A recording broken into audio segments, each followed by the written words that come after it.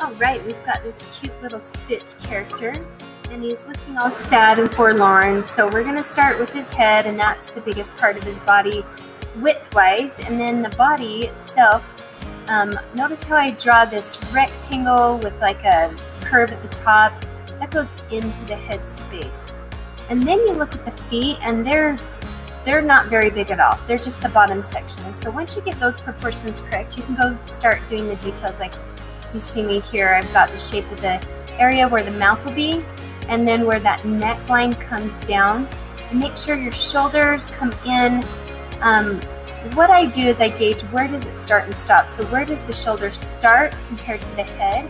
And don't start them too far out. They're in towards the head. They're not extending outside the width of the head. And then same with the eyes. They're not perfectly symmetrical. So you notice I give those big organic like circle, kind of half circle shapes to the side.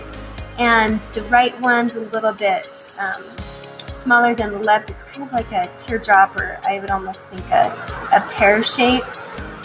And then really that's just all the dimensions. That's what you're going to do, is look at the width. How much room do I have from the top of the eye to the top of that pear shape? And what's my distance for the nose area?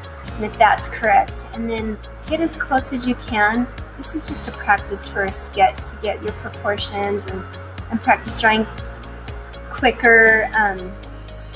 I'm looking at the ears and how far down does the ear go, and then I look at the negative space between the ear and the body, and that really helps me get that proportion accurate. And then where am I going to start my next ear compared to the eye or the mouth on the right hand side? So those are the things that you want to think about. And I'm not adding a lot of details with value or shading, but I always like to shade, not always, but probably 90% of the time, shade those eyes in just so it doesn't look freaky. And then I'm going to work on the arms. In the arms, we're looking at angles. Where do the hands stop compared to the belly line? And then I like these hands. They're not too hard to draw. There's just 3 little digits. And notice how I had to adjust that. I didn't leave enough space between the belly and the arm, so I made that adjustment. And then I look at the shape in between the legs, that negative space, and I'm working on getting that correct.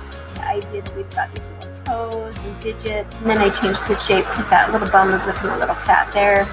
You get the digits of the hands correct. Sometimes I'll start with the curve of the hand and then get the digits in there. These little claws are kind of fun to draw. And then go back through and just strengthen any lines, darken up areas that you need to, and then you're done.